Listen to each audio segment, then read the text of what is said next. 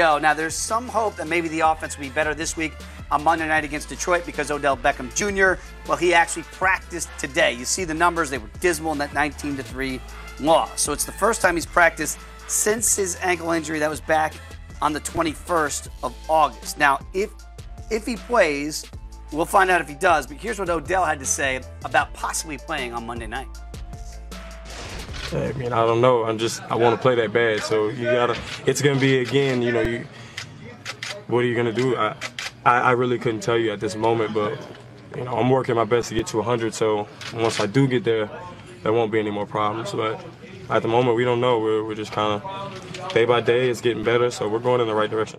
He gets that extra day, that could be huge. But B-Mac, if he does in fact play on Monday, you saw how dismal those numbers were. Big if. How much of a difference does he really make for the rest of the guys on offense? Big time difference. Because he's that type of player. I think he's the most valuable player on that offense. Wow.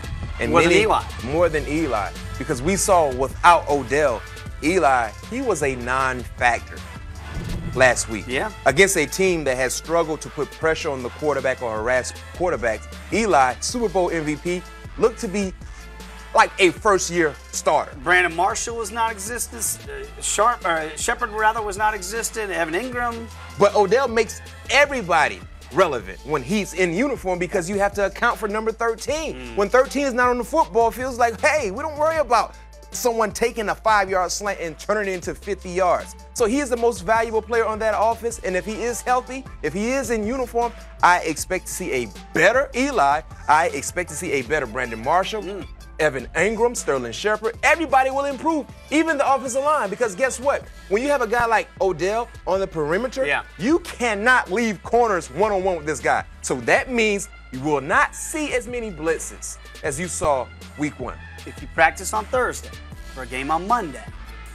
Not just yet, because also, let me emphasize you, let me educate you, to say the least. He practiced, but he did not practice. All he did was individual drills. And individual drills is basically when the wide receivers run a few routes, he catch a few passes, but when they went into the team part of the practices, guess what? Odell was on the sideline learning, getting mental reps. So until I can see Odell have a full practice, that's when I'll say, you know what, there's a good chance that he will play.